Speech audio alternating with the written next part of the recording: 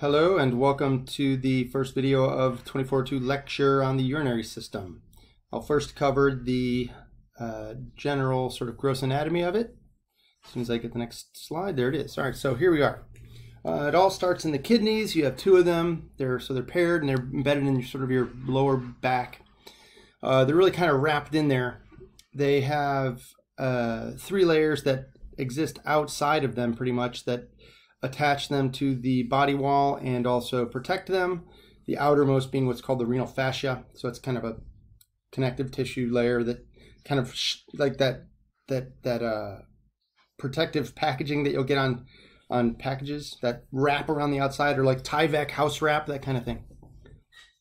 And then you've got this perirenal fat capsule just inside of that, which is for cushioning, and then a fibrous capsule that's tightly wrapped around the kidney itself, which not only provides some support but also protection from infection.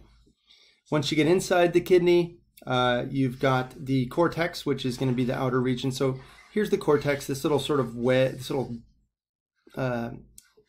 stratum right here, this layer, I guess, right? So there's the cortex. The capsule's on the outside of that. The cortex has a few things. Make sure when I talk about the cortex or talk about the nephrons and stuff later that you associate where these things are in the kidney, right? So you'll see this stuff, and try not to, I've been talking to a lot of students in the last few days, try to connect all the topics across these different slides. So from one screencast to the next, you're going to have stuff that refers back to the previous one or refers forward. So get yourself some flashcards and make yourself some of those and try and connect all the ideas. All right, anyway, sorry, kind of deviated. Cortex, the outer region. This is where filtration takes place, and there's a couple of other things that take place there too. The medulla, which is deep to that, so it's deeper in here. This whole region right here is the medulla, and the medulla includes these little inroads of the cortex, and these are called renal columns. And then you've got these triangular looking guys right here, which are called renal pyramids. It says renal medulla, but the medulla is the whole thing, right? So that each of these little wedges is a pyramid, with the whole thing being medulla. And lastly, you have the pelvis, which is the central region. It acts like a funnel.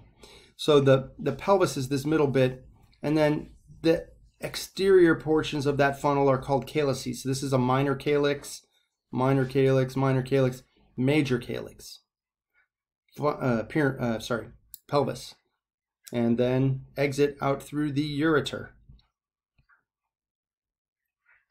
The blood vessels that perfuse the kidney, first of all, just this number here at the top, over 90% of them. So over 90% of the blood that goes into a kidney ends up going into capillary beds that are up here in the cortex. So all of the 90% of the capillary beds of the kidney are located out in that cortical region, and that's where you're going to have the first step of urine production called filtration take place. The blood vessels here are listed over on the right, so you do have to know the sequence. You'll have to identify them visibly in lab, unless you already have. Probably already did. Their weeks are a little bit off. But just know the sequence here, right? They're all the same, except for you'll notice that there's only one guy missing. The vein, there's no segmental vein. So it goes aorta, renal artery, segmental artery. If you're coming back over here, it's going to be like renal vein, inferior vena cava. This would be segmental, but it's not there. Confusingly, some books do include it, but I'll tell you what, I'm not going to ask you to tell me about the vein. If you leave segmental off, it'll be okay. Or put it on, it'll be okay. In any case, know this sequence. We'll talk about this here especially soon. These arteries and veins are just how the blood gets out to and how the blood gets back from the cortex.